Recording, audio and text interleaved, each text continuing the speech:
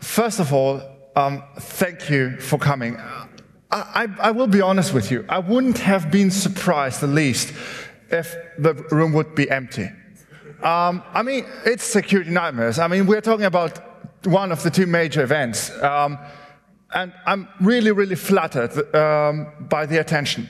So, I see we do have an issue there, because, nope. Boom, boom, boom. That's screen number 8. Sorry. You know how stuff works, don't you? And of course, I am in the wrong folder. So you will see me doing some command line foo. Boom, boom. Oh, come on. 31C3. Presentation. So this is the main part where I explain to you how you start a presentation over the command line. And here we are. And this thing's great. I think we do have to solve that problem here. I do have to... I'm sorry. Okay. That's how things work. Boom, boom, boom, boom. 31C3. Presentation. So, yeah, as you have imagined, it's about making your own telescope. I will babble along because I'm here. That's kind of, yeah.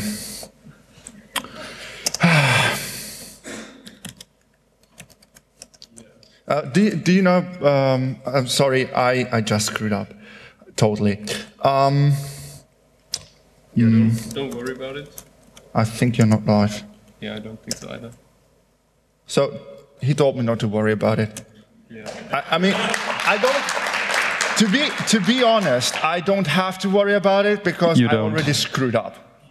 Yeah, but it's the last day of Congress, it's the last talk. We had 4 days of not much sleep, probably. Yeah, tell me more about that. And we are all hackers, so we love terminals, and why not just look at them for a few minutes? So, yeah. Just to appreciate the beautiness of green fonts on black backgrounds.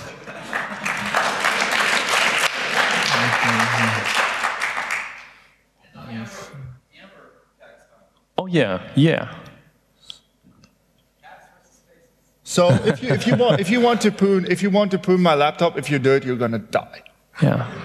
And I'm not especially I'm just saying I've only seen that happen with Linux machines, right? So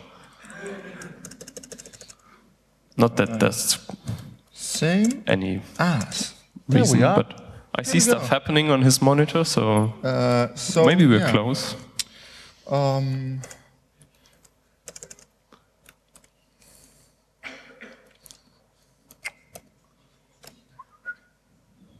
Let's set the duration to 45 minutes, shall we? Yeah, don't worry about it. Here we go. Nice. No, why? Yeah. Huh? No, I can't. It's.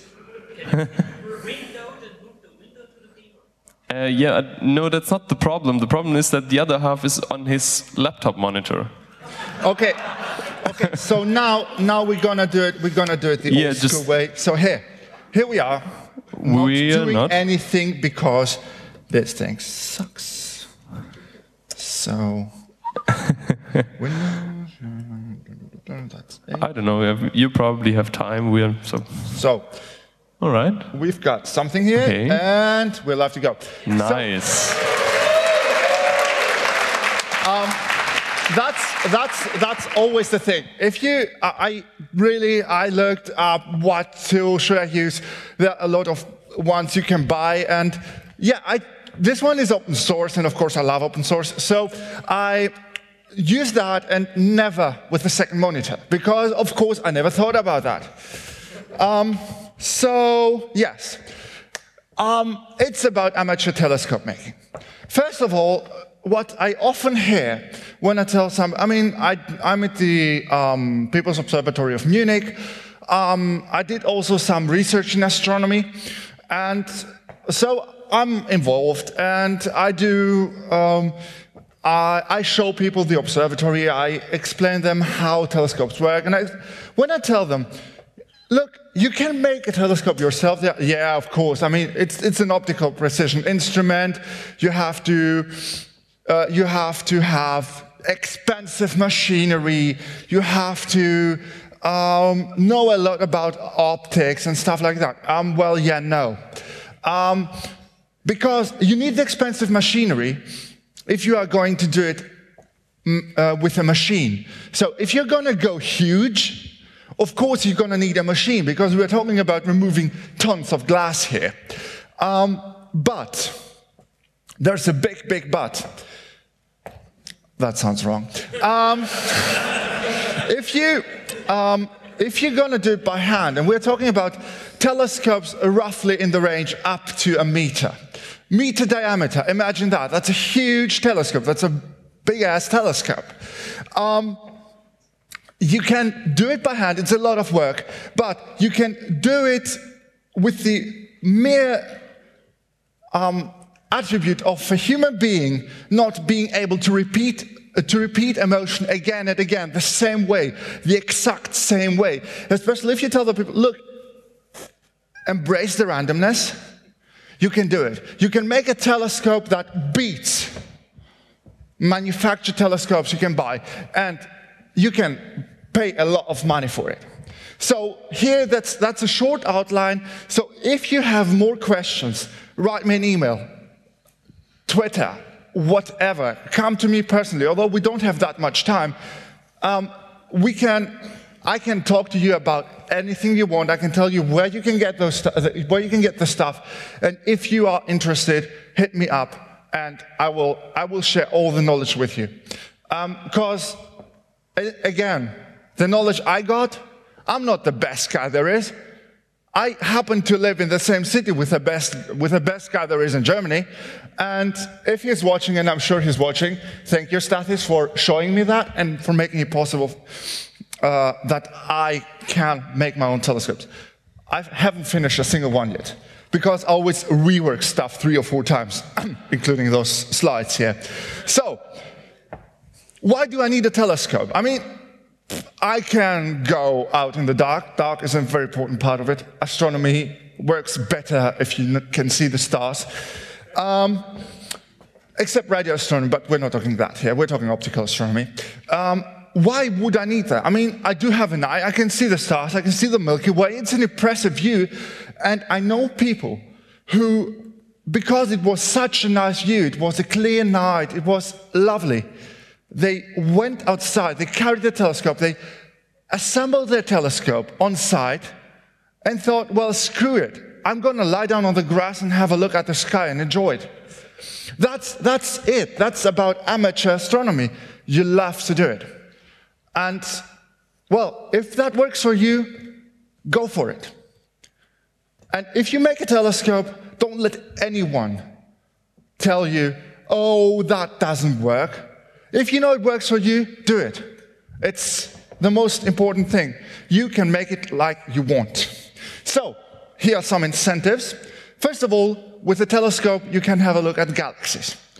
Like that one. This one is also from a ground-based telescope, but as you can see, those guys, well, they do it for a living. The ESO is the European Southern Observatory. So you won't see that in a telescope, but you can see a faint blob. You will see that region here. If you don't like that, well, then I have bad news for you. There are better objects, like Albireo here. This is a double star, and this is a star. You can see it with the naked eye, but in the telescope, it resolves to 2 stars orbiting each other. You don't see the orbiting, obviously. And the one is blue, the one's red. So here you can see astronomy. If you had astronomy in school, you had astronomy at university, they tell you, yeah, some stars are red, some stars are blue. Yeah, wow. If you see it in a telescope, then it's something completely different. The more you know, the more this experience on the eyepiece is enhanced. And planets. Okay, that's Pluto, sorry. Old habits die hard. Planets.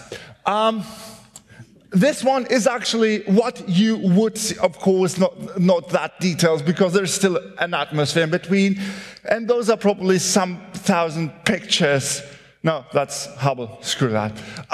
So you can get those quality pictures, similar quality pictures with an amateur telescope, but you need to take a video, you cut out parts which are good, which you like. There's software for that, of course. And you end up stacking like 2,000 or 3,000 pictures, and then you get good quality. It will be, if you have a look at it yourself, it will be a bit blurrier, but you will definitely see the stripes and the big red spot. Fun fact, this big red spot is twice the size of the Earth. So big is quite a good name for it, I think. Yeah, let's go back. So you need light. You need to. What the telescope does, it enhances your sight, your eyesight. It doesn't make wavelengths visible you don't see, but it can make light and regions visible you don't see because it collects light. It bundles up the light. So how do you do that? Well, there is the classical method, as you saw, a lens. Light comes in, focus comes out. You can't explain that. Well, actually, we can. But that's how this thing works. Everybody who wears glasses, who has used a binocular, or whatever you do, that's the main principle. And that's what most people imagine when they think about a telescope. Then again, mirrors. Mirrors have one huge advantage. You have to use only one surface. So they're cheaper manufacturing. You can support them from the back. They're easier to build. So nowadays, mirrors are the way to go. Doesn't matter how big. If you make a 6-inch telescope or a 8-meter telescope, like the VLT is, or a 40-meter telescope, like the ELT is going to be. Let's see that. I would love to see that 40-meter telescope. I mean, that's astronomy porn. I mean, we're talking hot stuff here. What this telescope does is basically you have one main component, that's a Newton, as you can see, and by the curvature of the mirror, of the main mirror, let's call it M1 here. Mirror 1, mirror 2. You can imagine how this works. You basically bend the light in one direction. You focus it in one direction, and then you have the eyepiece or the camera there, or whatever you want, or your cooking stove, and you cook your pasta if the mirror is big enough and you have the sun. So that's how it works, the basic concept. But now, since I mentioned basics, let's go to the basics. These are some circles. Some colored circles. What they represent is here, imagine that being 7 millimeters. That's the eye opening of a healthy young adult at extreme low light conditions. So that's the maximum your eye can open up. And if you go above 30, I have bad news for you. That's not going to be 7 millimeters. It's going to decrease with age. People of the age of 60, 70, they're talking 5 millimeters. So you can see, well, okay, that's surprisingly big. If you actually, I did that, I drawed it actually with millimeters and scaled it down to fit in the slide. And whoa, that's big. Yes, it is, surprisingly big, but it's bigger. The circle next to that is represents a 50 millimeter optical, 50 millimeter aperture. So This is the cheap telescope you're going to buy your kid for 100 euros. Please don't do that. The mechanics are crap most of the time. So kids end up being frustrated and driven away from astronomy just because of that. And binoculars are the same diameter. So you can buy for 100 euros really, really decent binoculars with 2 times this aperture and have a look at the sky. It's not expensive hobby. It's really, really good. What you can see, and people put aside their big telescopes and use the binoculars. Every telescope has its own sky. You see different things, different magnifications, and I mean, it's really, really. You can start small. That's what I want to say here. Then we have a 140 millimeter. That's a typical starter telescope, and this here, this is no moon. This is a 1 meter mirror. It doesn't fit into the slide. So, as you can see, most of you already know it, but the surface area grows exponential. So, you increase the diameter by 2, and as you can see here, the surface goes up by 4. So, in the end, you collect more and more light. And light is extremely important here, because you're trying to get the last photon out of that object, or the last photon that hits Earth. Another thing is that with diameter, you also increase the resolution. So here, that's the so-called baseline. Actually, to increase the resolution, you don't need that part. That part simply collects light.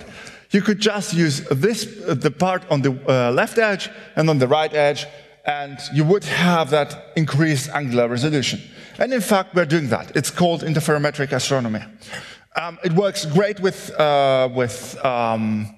radio telescopes, but with optical telescopes, they're right about bringing it to functionality.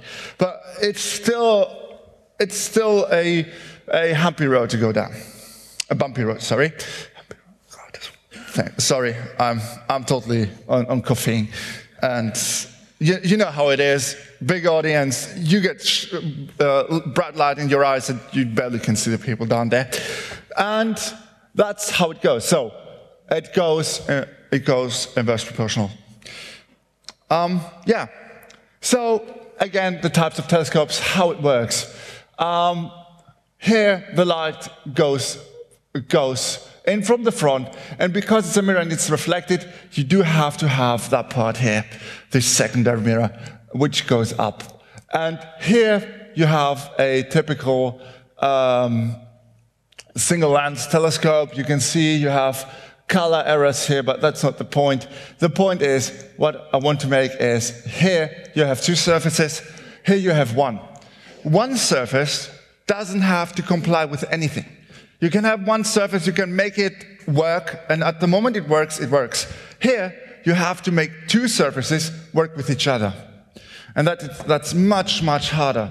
Because if you happen to make it wrong, it can totally go south.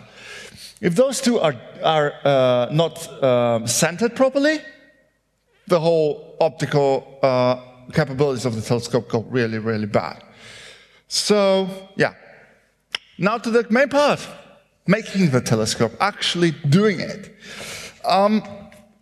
First of all, I will talk about the optics.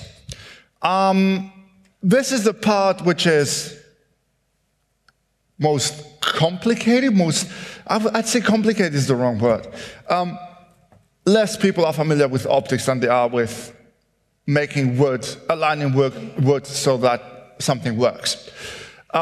So that's the new part for most of you, I guess. I happen to know that at least one person in the audience is already thinking about making a telescope, so he maybe knows more about that. But it's not complicated, it's not hard.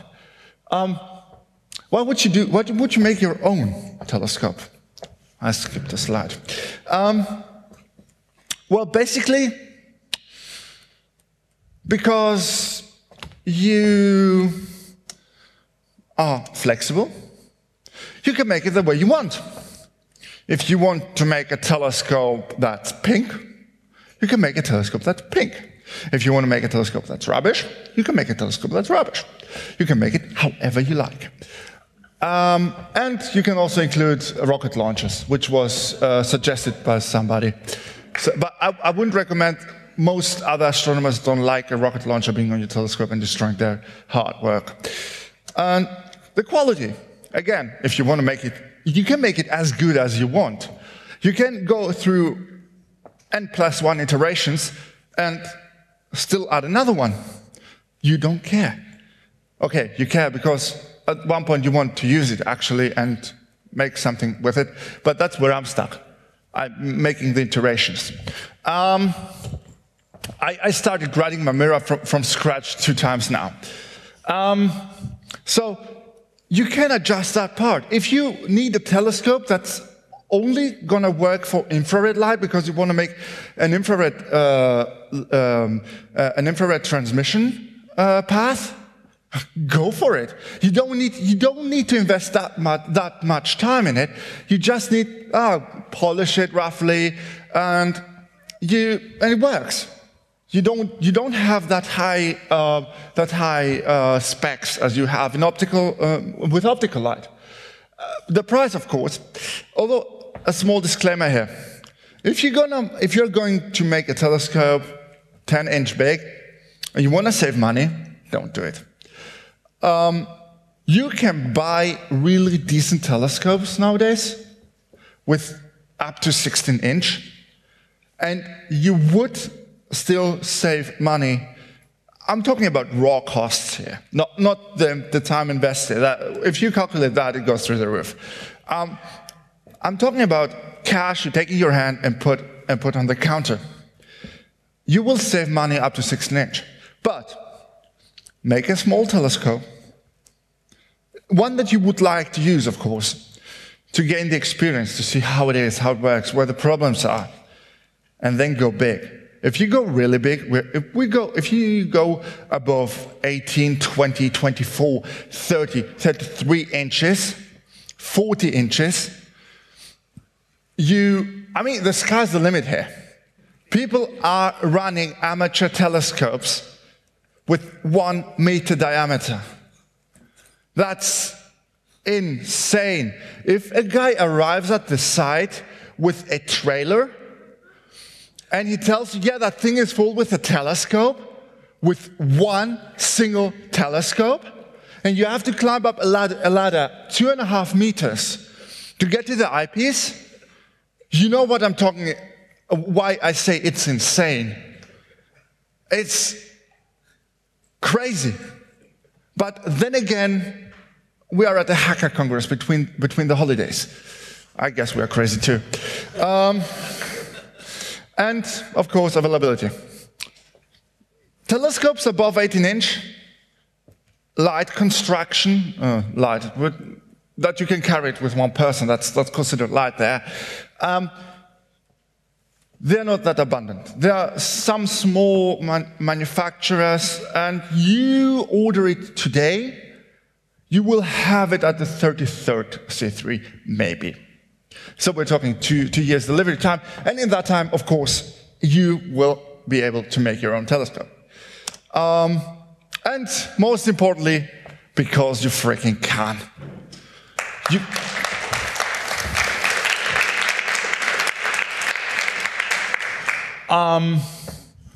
And I mean, all those outlines are basically, why should I build my own 3D printer? Okay, back in the day, I mean, like 2 years ago, you had no option. You had to build it yourself.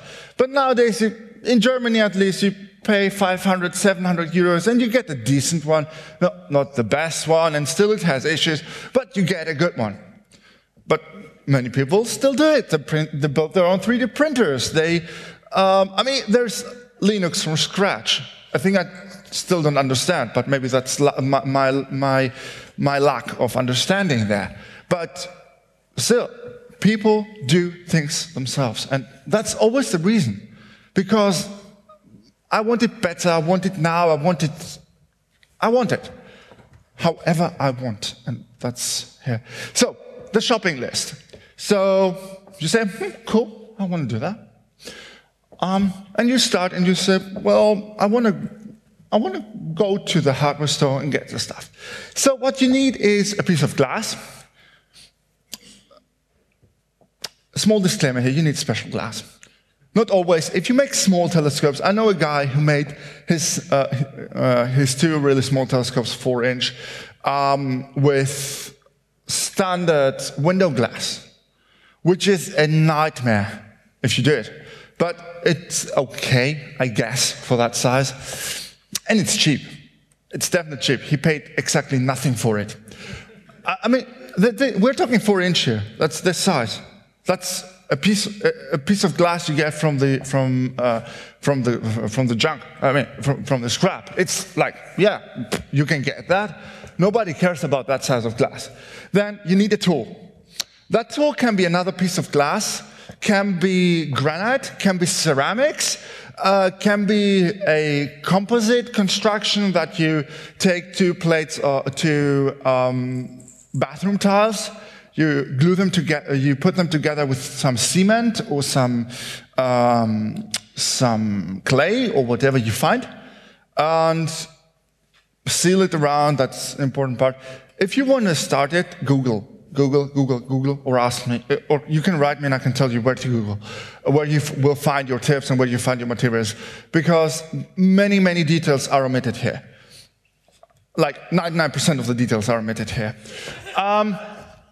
Some sand, silicon carbide actually, but that's, yeah, we call it, you take 2 pieces of glass, throw bits of sand in it, and then you have a telescope. That's how one guy put it once when we discussed it at a astronomy meeting.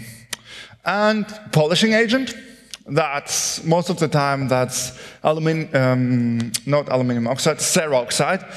Really interesting chemistry going on there, and nobody really knowing why. If somebody in the audience, and that's me asking somebody for help, knows how ceroxide works, how it polishes glass, come up, you're gonna get a mate. Really, I really had a hard time to research that. And pitch, like the black thing pitch, not the tone one. So, here we have that's the mirror, that's the tool. Here I illustrated 2 pieces of glass because I was lazy, pure laziness here. What you do is you have those 2 mirrors. Here in between there's the sand, there's a piece of glass, here's the sand, the abrasive, and here you put pressure on it. So what happens? In the center of the top part, you have higher pressure, and on the edge of the bottom part, you have increased pressure. So, hands up, and I want you to participate on that. What will happen with the top part? Yes? You wrote the middle. You wrote the middle. You wrote the middle. You're gonna get a hole in the middle. Oh, do you remember the slide from back there where we had that concave mirror? Well, that's what happens. You get the curvature. And if you do that chaotically enough, so you turn the 2 parts in opposite directions randomly, like you make some. Actually, I wanted to make a small demonstration here today, but guess what? Where that demonstration is exactly at home, where it's absolute, with a perfect use. So you rotate it, you move it along, you make different lines, you make overall a chaotic movement, and you end up with a sphere. So what you do then is you measure how deep you are, and you know the shape of the sphere you have, and if you get to a point where it is the shape you wanted, you refine it. First of all, with silicon carbide, you start with with a granule size of 60. Oh, by the way, silicon carbide, everybody knows it. It's the stuff glued on sandpaper. And you go up to 320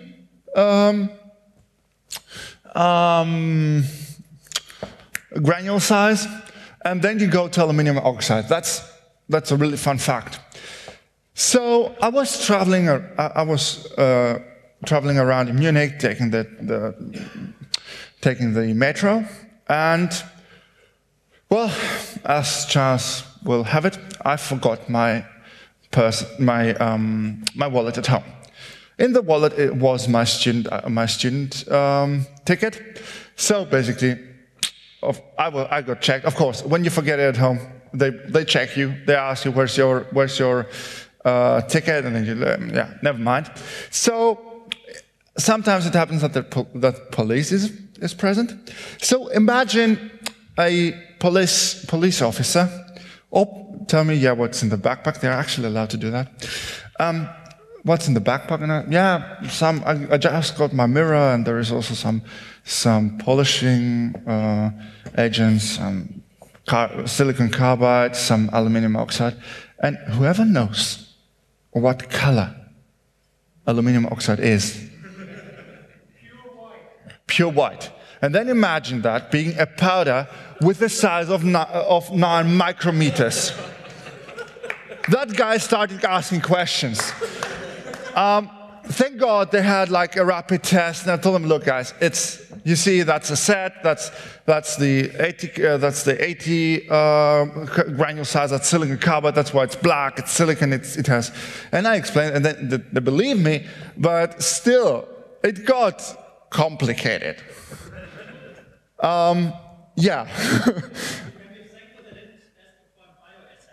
Sorry, I didn't understand.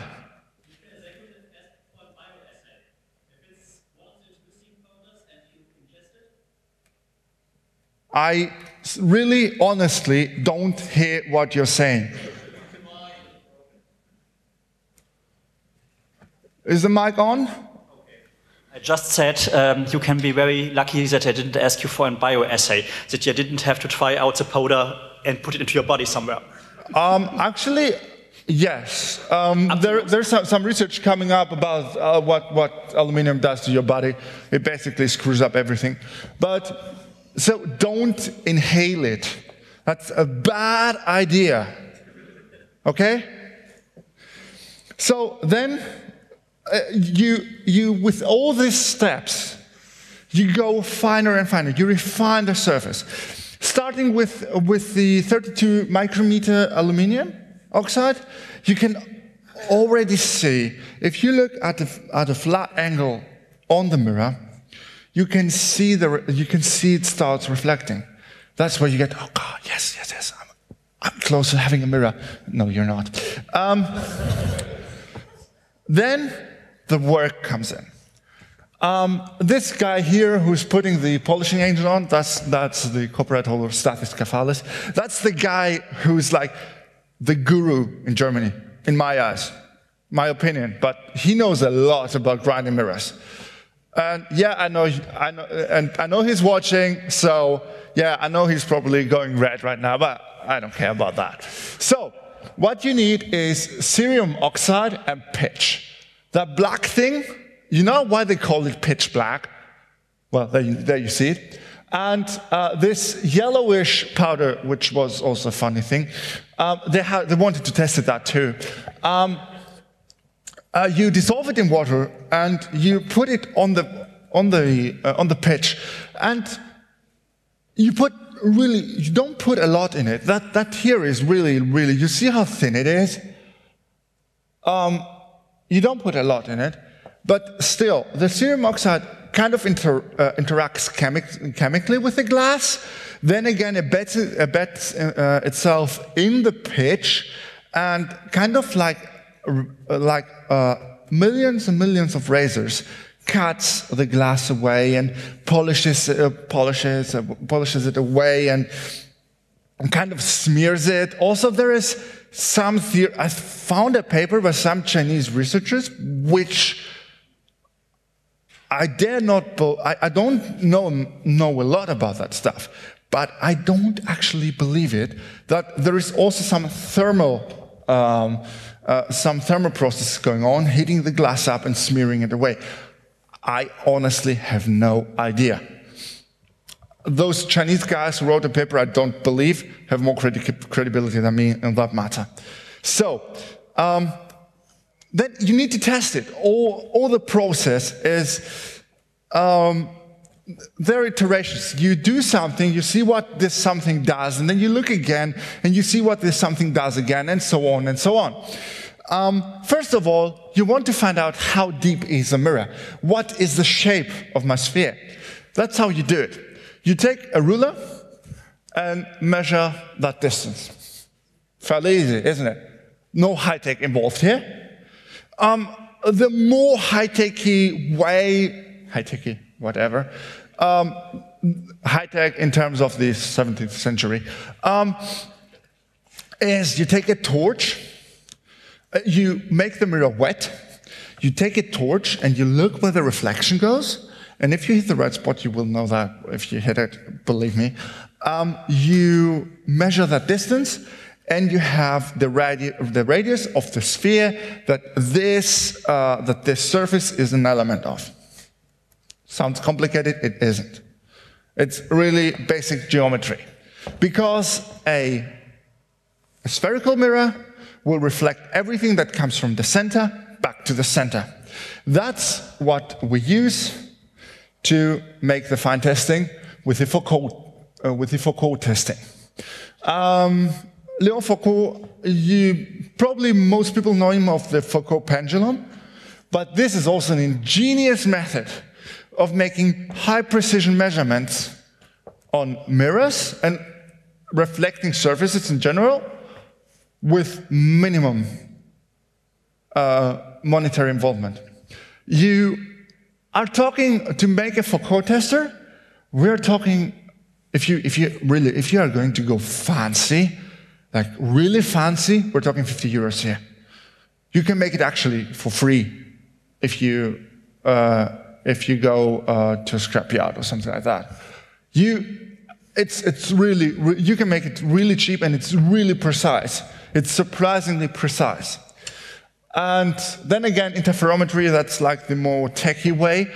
I won't illuminate interferometry here. I could make a talk on interferometry alone, or interferometrical testing of mirrors, because you have to take into account so many effects that I'd simply say that's nothing for the beginner. But if you go, there's a lot of information on that to read up. So Google it. You will be more than happy with information you will get. We will get there. So here we have a Foucault tester. On the bottom, you see the light source shining onto a mirror, projecting the light on your test subject. And here you have an edge, a knife edge. That's why it's called also Foucault knife edge testing. And here what you can see illuminated is, so basically what's the thought behind this? Here we are roughly in the center of the mirror. We are talking, here the dimensions are scaled down in order, that's a Wikipedia picture, in order for it to be, for you to be able to understand it. But that size, if compared to a human eye, that mirror would be there. That would be a typical focal distance for that one. So here we are roughly in the center. So what you do is you know, okay, if I project something from the center on the mirror, it goes back to the center on a single point. So if I put a knife edge there, a really, really sharp edge, which blocks which binary blocks or allows light to pass through, if I had a perfect sphere, a perfect setup, theoretically, I would see the mirror or the test subject illuminated, and then it goes black as I move the edge back and forth. Well, reality kicks in, and you get deviations from the sphere. So here, that's more or less a good sphere. Here you can already see. Here you have kind of something funny going on here on the edge. Here there's a kind of a mountain in the center. Here a smaller mountain combined with a ruined edge, I'd say. Here you see some shadings. Here you see a pit in the middle, and again this edge. This is a typical error beginners make. Nothing you can't correct, but yeah. So this is what you would see, and you see here these deviations from the sphere we're talking about maybe here it's huge. We're talking about 200 nanometers. Nanometers.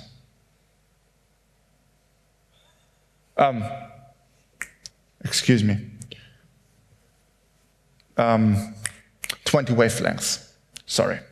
20 wavelengths. So lambda 20. I'm sorry. Yeah. So this is 20 wavelengths, and as a matter, what you would use as wavelength, typically white light. So you would use that's 20 times 400 nanometers.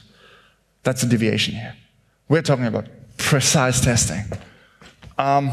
Actually, I don't know if I do have that picture where you have that Foucault test, and somebody puts a hand in the beam. You can actually see the thermal turbulences of the hand. So you can imagine what the resolution here is. It's really, really good. And yeah, interferometers. This is basically for you to have something to Google. Those are interferometers which work with which amateurs have built. Common path interferometers. They are not that precise, but they have an advantage in construction. So that's basically for you. If you want to look it up, that's what you would Google for: bath interferometer, point diffraction interferometer, and the Fizeau, which is also point diffraction interferometer, but with a special setup. Again, I could go on. I didn't exactly lie to you, but I didn't tell the whole truth. The sphere does not provide a perfect image. If you have light coming from infinity, here we have an illustration. If you have light coming from infinity, here parallel beams, that always helps shaking up batteries. So here you see that's the focal region. That's called spherical aberration. You have it always with spherical optical elements.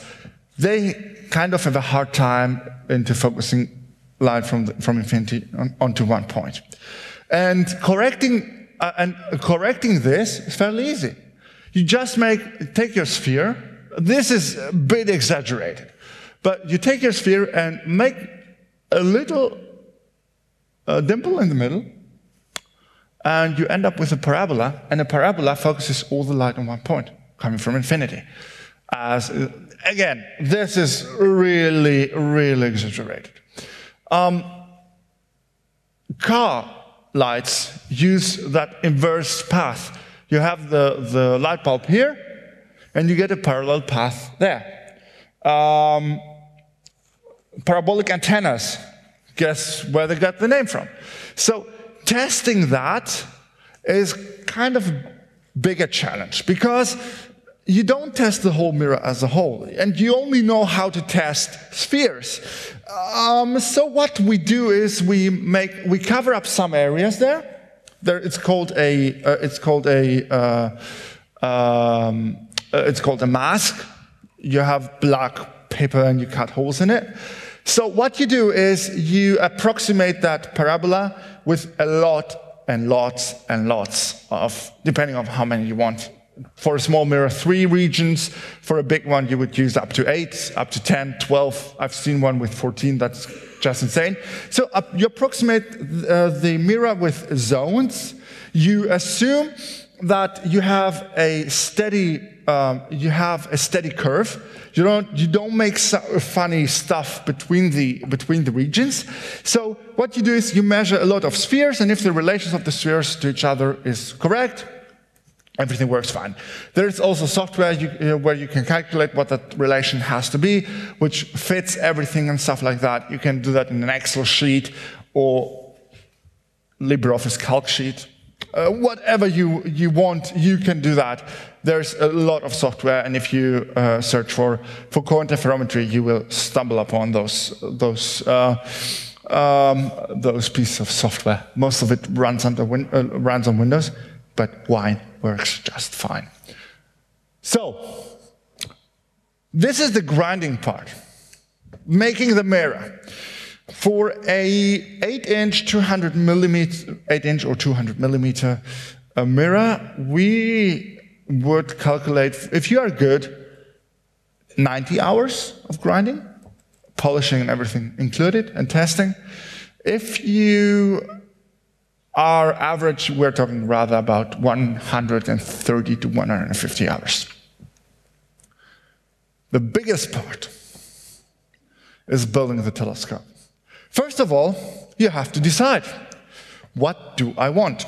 Do I want a telescope which I want to, perfectly possible with an 8-inch, to take it with you on the airplane, hand luggage. I don't know if the TSA likes it because I don't know, but I know people who take their telescope on the plane as hand luggage. Maybe you want to, I had a problem. I needed public transport. I didn't have a car until recently. So I needed to carry that telescope with me on public transport. So I bought one, blame on me, but yeah, I bought a small telescope, have that in my backpack, have a tripod in my hand, and the eyepiece is on the other hand, and I just can't go ahead. People can take me easily with them in the car or whatever, so it's not hard for them it's not easy to them for them to say no and just say, okay, I don't want to, I don't have room or whatever. It was really, really compact. And people are even going for a hike with their telescope. So we are talking about really, really lightweight and compact stuff here. But if you want to observe from your backyard, there's no point in investing all the time and the money and the complicated constructions and the many failures or whatever. You just build a telescope that works, and you don't care how heavy it is. You put a plastic sock on it, and it's protected from rain and everything. It's just there. If you want to take pictures with it, there are different demands. So you have to decide, what do I want here? What do I want to build? So let's start with what are the main factors. I mentioned transportability, handling. The best telescope is of no use if you can't use it.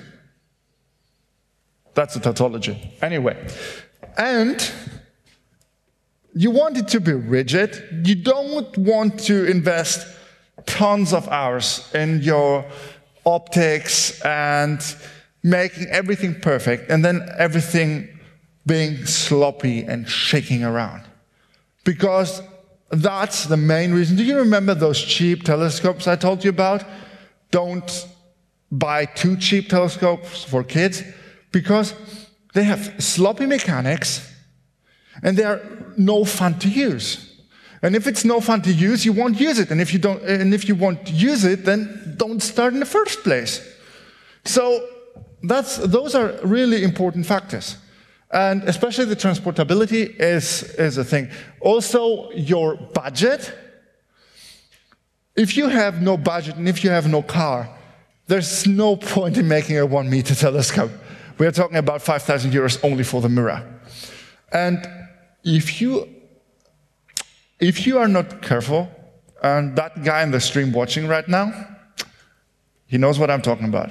He made an 8, maybe you ruin 400 euros worth of glass.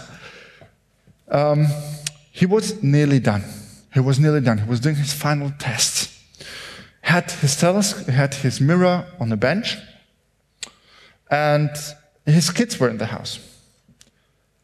He was eager to finish it. One of the kids opened the door, went through the house, kicked the mirror off the stand, and you had 3 really, really well-polished shards. Yep, that hurts. Another guy, the statist guy I got most pictures from. Thanks for that, by the way. In order to avoid that, he put his foot under the mirror to catch it. He had a broken foot. The mirror was okay. He said it was worth it. Imagine. So, yes, be careful with it and calculate. A failure shouldn't ruin your budget planning for the next holiday. So basically, one thing you have also to decide is how do I want to mount it. Here, this is an alt-azimuth mount, shortened up alt-az. So you see, it's easy. Up and down, left, right. You have 2 axes, perpendicular or parallel to gravity, perfectly fine. Engineering, no challenge. Here we have a German mount. The reason you would do that is you want to take pictures. So the Earth axis is tilted. And what they do here is you have one axis parallel to the Earth axis, and you counteract the movement of the Earth, of the stars, relative to the Earth, of course, and you just move your telescope along. So you just have to worry about one axis being guided properly. That's a huge advantage, trust me on that. You have there are clockwork, like this clockwork. Old Russian clockwork mounts, which work marvelously. They are great. The only problem is, once you winded them up, again, police. So you are on Tenerife, you have your clockwork. Oh, it's a great night. Tomorrow I'm flying, I don't care. I want to take pictures. So you wind it up. You wind it up a bit too much because you want a bit further than you think you will need. And then on the next day, somebody checks the bags, the luggage, and here's a coming from back. Yep. Explaining. So, actually, you see what shape this thing has? One amateur astronomer, she's a really great person, great humor. And she was on top of a mountain. And she was setting up her telescope, was observing. And nearby there is a military area. One of the residents saw somebody putting a silhouette that looked like that on top of a mountain. So, in German, there is if you observe, you want everything to stay dark, because adaptation to darkness is something that breaks really easily and needs about half an hour to rebuild. So, you avoid light. And there is the term Weißlichtsau, which means white light pig. So she was there on the telescope. They sneaked up on her. We're talking about special ops here, spec ops, sneaking up to her, lighting the whole area. Is she just saying, weiß nicht so? And then looking up and seeing guns pointed at her and people screaming, go away from the rocket launcher. So you see, astronomy is a really, really peaceful hobby, but yet again, those are some, that doesn't happen all the time. So I don't want to scare you off here, but I just want to loosen you up. So that's how you would build an alt-as mount. That's a typical example. So here you have your main mirror, you have two rods, here you have your secondary mirror, your focuser. The focuser is something you can build it yourself, and especially nowadays with 3D printers, you can easily print one for yourself, but you need high precision, and honestly, they don't cost a lot. If you get a really, really fancy one, you're paying 300 euros. But we are talking about really, really fancy stuff. Okay, if you go really big, then it goes really, really expensive. Actually, how much time do I have? 5 minutes? Yes. Holy crap. I mean, I was told, yeah, okay. I have 5 minutes, I'm sorry for that. So, what you can make a truss dop, that's called a Dobsonian. So here is a full tube Dobsonian, that's like kind of the stuff you can buy. This one is really, really heavy. We're talking about, they make, you can separate the pieces here and carry them around because you can't carry that in the whole, I think it's a 14-inch. And yeah, that's a full tube one. Then a truss Dobson.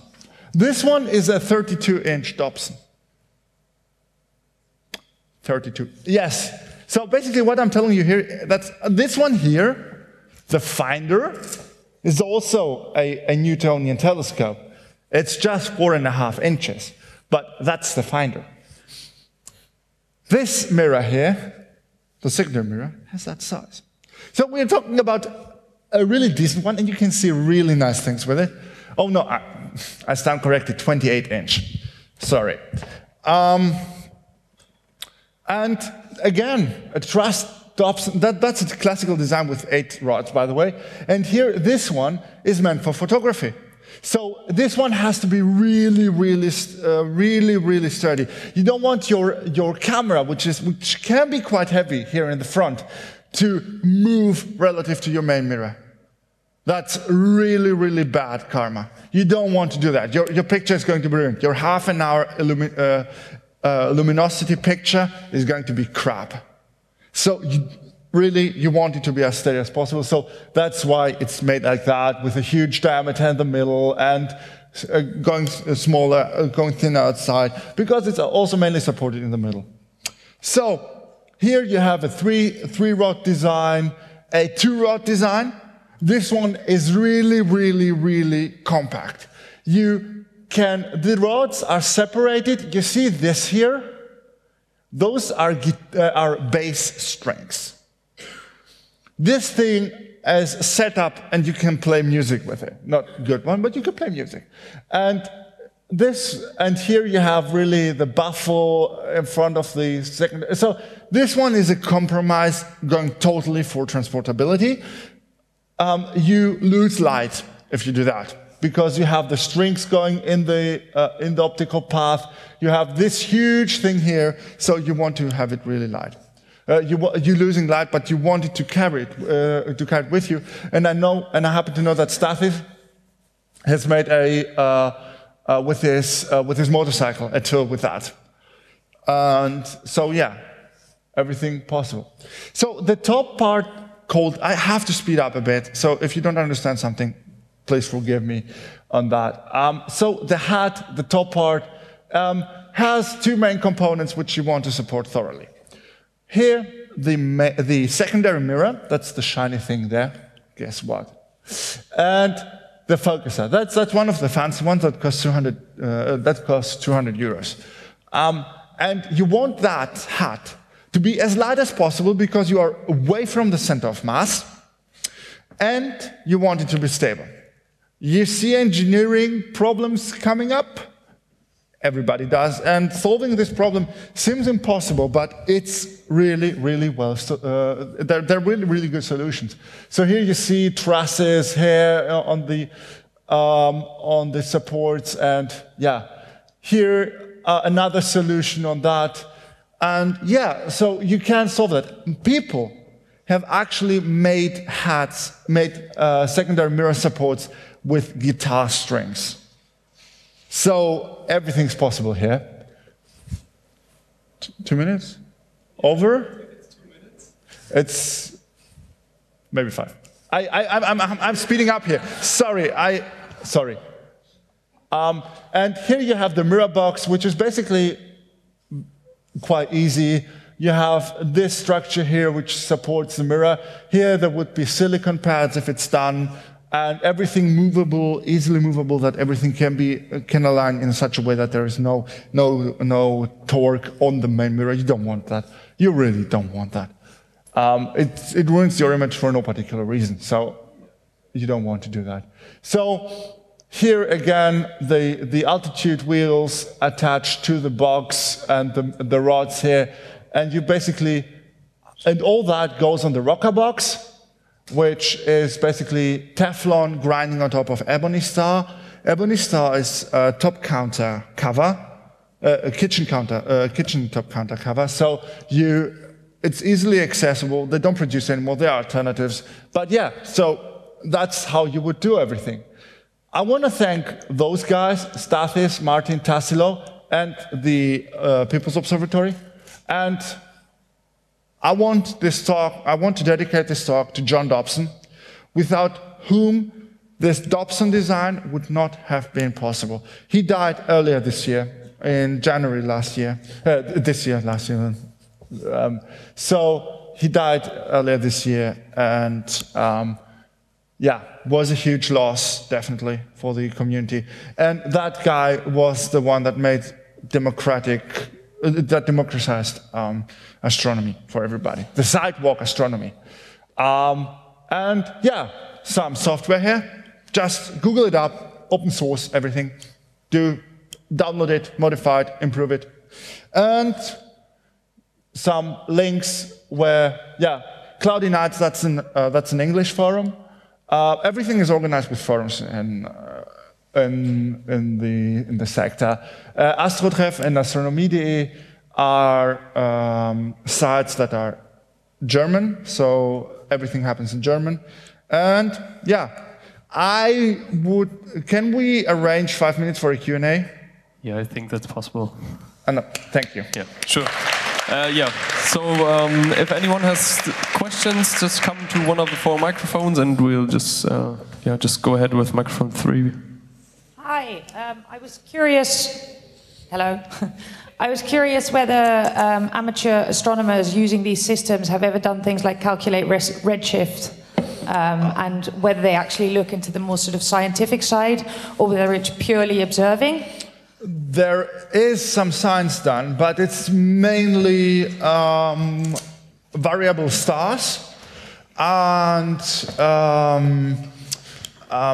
asteroids and planetoids, stuff like that.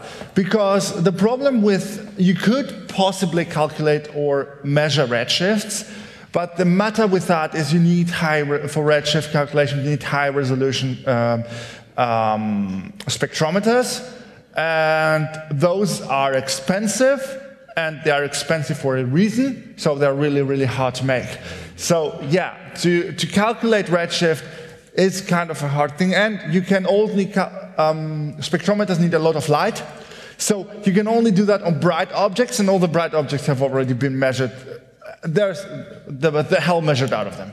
So you can do that, but you can't contribute in science with that.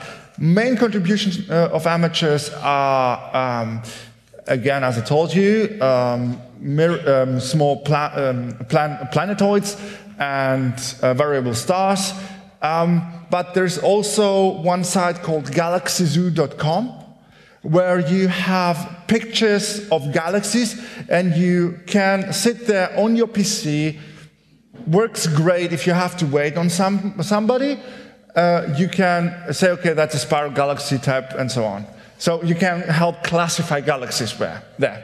So, you're welcome. Yes, please, mic number 2. Hello? Yes?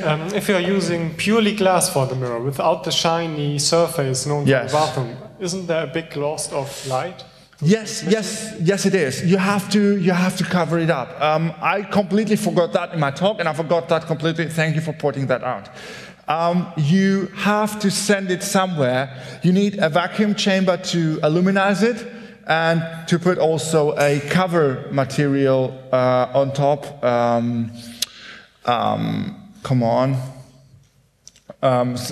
Silicon oxide, so that you have that sealed. But you can do it also at home. There's a chemical reaction which drops out elemental silver, and you can cover that in silver. But it produces hydrogen, and hydrogen is kind of an explosive matter. So you want to be careful with that. Mic number 3. I just wanted to mention, you mentioned Dobson at the end. So I just wanted to mention something. The funny thing with Dobson is he started astronomy because he was converting to Hinduism. And the funny thing is Hinduism has, where we all know Christian Kreationisten. Yeah. The funny, with the 7,000 years old, the problem with Hindus is they have the exact different problem. They have an universe that is billions of years old. And so one of the reasons he tried this one was to get people for a steady state universe model. And so I think it's something to show that, well, be a little bit tolerant to religious people. They may be idiots quite often, but well, sometimes you get a nice outbreak from it. I happen to have seen an interview where he said that this Big Bang theory thing is a complete, and we're not talking the show here. Yeah, that's bogus. He said that. True, but he made a huge contribution to science. I just wanted to say because we had a problem with some. Because we're running tight on schedule. Maybe you're. Thank you for sharing that with us. Yeah. Yeah, I have a question. You said you cannot use regular glass, so what kind of glass are you supposed to buy? You want to use glass that has that doesn't expand as much with thermal differences, because you want your mirror to cool down smoothly, so you don't have bumps and ridges building up just because the glass is expanding or cooling down. Because you have to imagine you are carrying this telescope from a 20°C perfect environment to, if you are not lucky, to a -10 degree environment, and even with that special glass, you need to wait some time until the mirror has cooled down enough that you can observe. It's really that's the whole thing. And if you make small telescopes, you can use thin sheets of glass, normal floating glass for windows, and then again thin sheets cool down easily, and you have no problem at all. So that's the only reason. What is it called, the glass you use? It's called BK7. It's called Pyrex. There are many. It's basically most of the time it's floating glass. So there are many trademarks on it. But the way I would buy glass for that is hit up a guy who sells glass for those purposes. There are many, and it's not it's not that expensive. Okay, so I think that was it with the questions. Looks like it. Yeah, thank you again.